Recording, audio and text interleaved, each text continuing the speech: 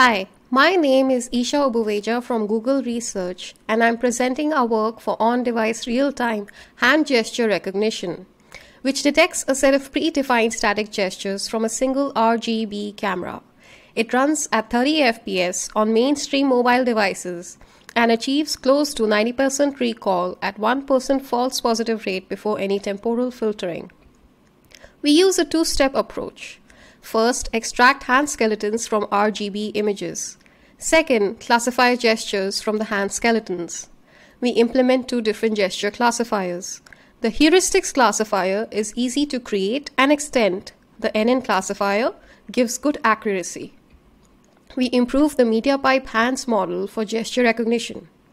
To ensure stable tracking for different viewpoints, we use a two-component hand orientation vector. One from the middle finger knuckle to wrist, orthogonal to the vector from pinky finger knuckle to index finger knuckle. 3D key points unlock hand pose analysis in a view invariant manner. To obtain 3D hand pose ground truth, we fitted the gum model to our existing 2D hand dataset. During the fitting process, the shape and the hand pose variables were optimized such that the reconstructed model aligns with 2D key points.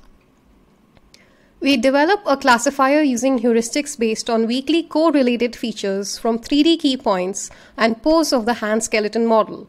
On an in-house dataset of 1.9K video clips, this classifier has about 45% recall at 1% FPR. We mine another in-house dataset with a variety of hand shapes to train a neural network for 6 hand gestures. The subtle negative examples from different users help determine the decision boundary of the classifier, which has a recall of 87.9% at 1% FPR. Thank you.